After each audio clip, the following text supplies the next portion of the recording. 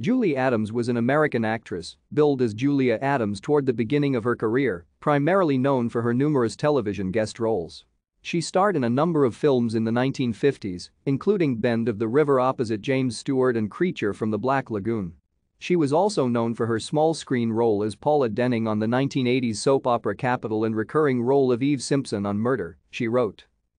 Julie Adams was born as Betty Mae Adams on October 17, 1926 in Waterloo, Iowa, the daughter of Arkansas-born parents Esther Gertrude and Ralph Adams, who was a cotton buyer.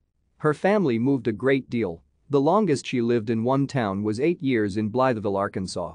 In 1946, at the age of 19, she was crowned Miss Little Rock and then moved to Hollywood, California to pursue her acting career. Adams worked as a part-time secretary and began her film career in B-movie westerns.